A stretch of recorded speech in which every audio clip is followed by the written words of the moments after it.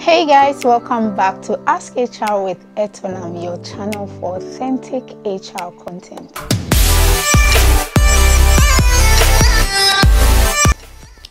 I'm excited about today's video because I'm so convinced it's going to really help someone out there. Now, have you found yourself in a situation where you've applied for job after job after job and no one is calling you, or you've actually gotten calls, attended interviews, and you never hear from them? It happened once, twice, 3 times, 4 times, and you feel like, I can't do this anymore. It's just enough. I know people like that.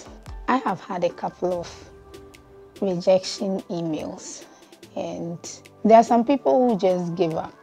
I mean, I can't do this anymore, and some even go into depression because of that. Today's video is for you if you are that person, or if you know someone who is facing a similar situation. You would be a great help to that person by sharing this video. So let's dive right in. I've always said that interviews are a two-way street. A company is looking for something, you're also looking to offer something. And so when a conversation is had, which is usually the interview, if they can't ascertain a match, then you most likely want to be called back. There are some people who care to do the right thing by informing applicants. There are people who still haven't learned the lesson yet, so you just don't hear from them at all. The first tip I want to share with you is this. Anytime you get a rejection email or a rejection call, however it comes, I want you to remember this, that you're not in it alone. You know, sometimes when something terrible happens to you, you put yourself through so much stress because you think that, oh, then I'm a failure. How can I be going through this cycle so many times? The truth of the matter is that there are hundreds and thousands of other people out there who have received rejection emails upon rejection email and are still pushing through. So that's the first thing, that this situation is not unique to you. It's just part of the job process sometimes, and you need to be able to beat it to land the job or that opportunity you are looking for. So the first thing you need to remember is this, that I'm not alone in this. That helps you to put the situation in perspective so that you'll be able to push yourself forward. Tip number 2, show gratitude and accept the information gracefully. Now, this is what I mean by that. I have interviewed a lot of people. Now, let me give you 2 scenarios. There's this person that I interviewed before, and I mean, she was great. She could have gotten the position, but someone else was a closer match to what I was looking for. And so I sent her a rejection email, and then she responded. You know, her response was just amazing. She wanted to know how she fared. Was there anything in particular the other person had? You know, questions like that.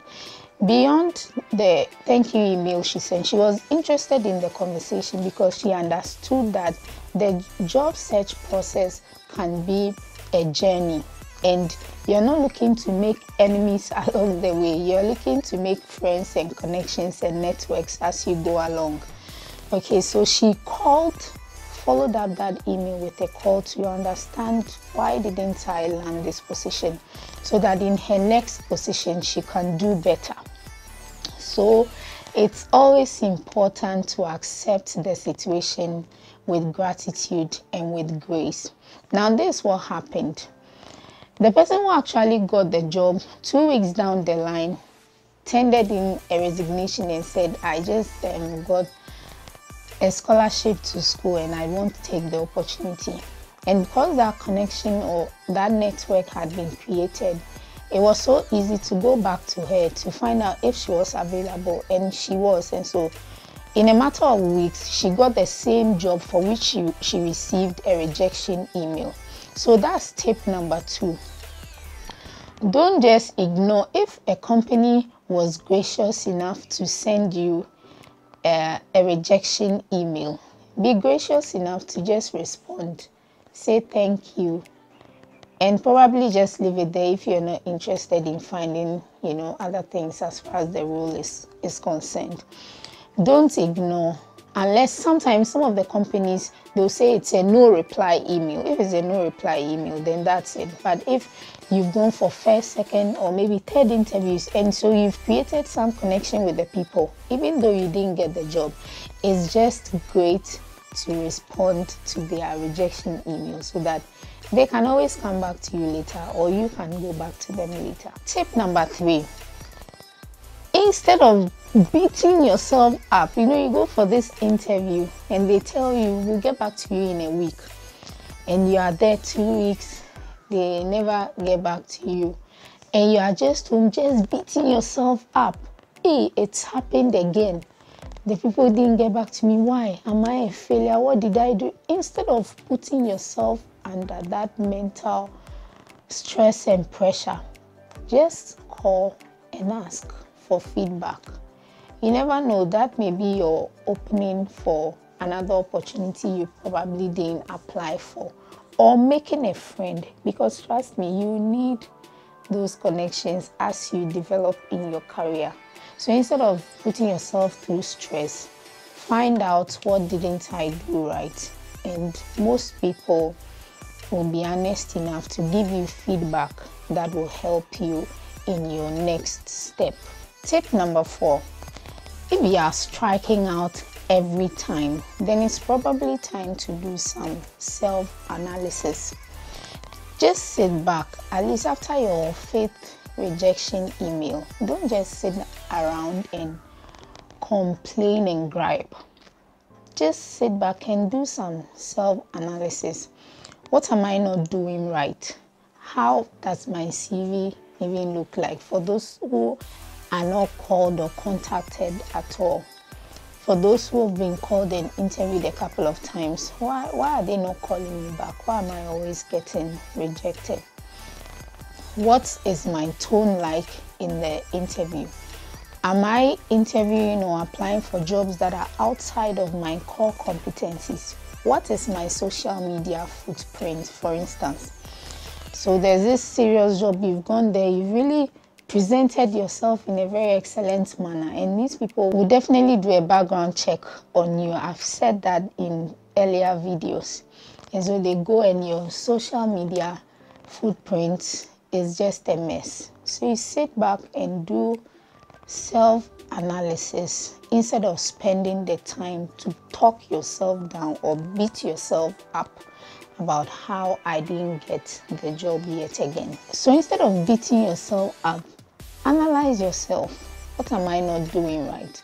Or there are some people, after rejection, they become bitter. And so in an interview, unawares, they express that bitterness, bad-mouthing their previous employer and stuff like that. People just don't want to hang around toxic people.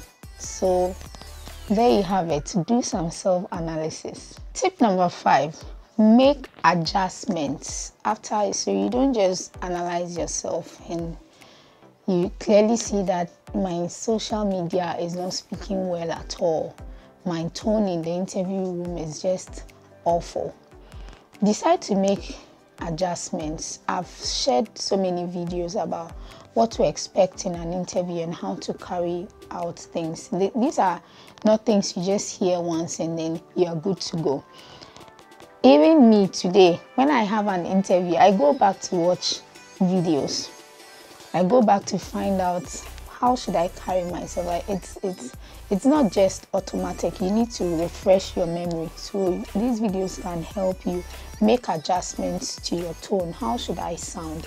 My LinkedIn, my social media, how should I curate it so that I'll be a perfect match for the next job I'm looking for? My next tip is for you to manage your expectations. Now, the job search process can be a complex one, especially if you are not looking to settle for anything that comes your way. You know who you are, what you have, what you can offer. So you are looking for a particular place to bring those skills to bear. It may take some time, it may, but every opportunity you get should just help you polish yourself for the next one. So you received a rejection from a prominent company. What happens is that I mentioned before that out of hundreds of CVs, only 6 people will be called for the interview and only 1 will get the job. So if you've been called for an interview, it means that you beat hundreds of people already. So instead of condemning yourself and talking yourself down, manage your expectations in that celebrate your victories. At least you got an interview. Not once, not twice, not 3 times. You're just honing yourself, becoming more familiar and comfortable with. So what are you going to do? You didn't get the job. So what?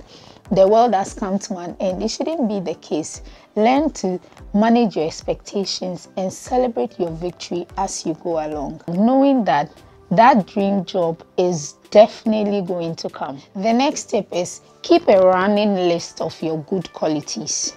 You are great, you are awesome, you are good at what you do. That's why they've even called you the number of times they have. You probably weren't the particular fit they were looking for. Or who knows, maybe they advertised internally and they found someone internal who wanted the job and was a great fit. Or they probably put the whole recruitment process on hold.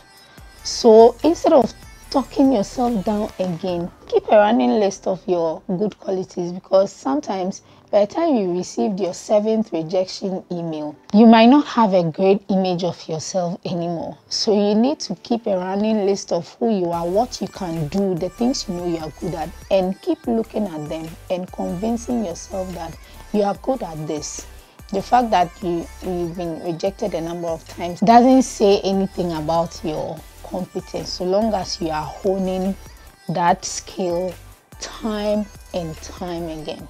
So there you have it. I hope this video helps you to, keep pushing and keep going.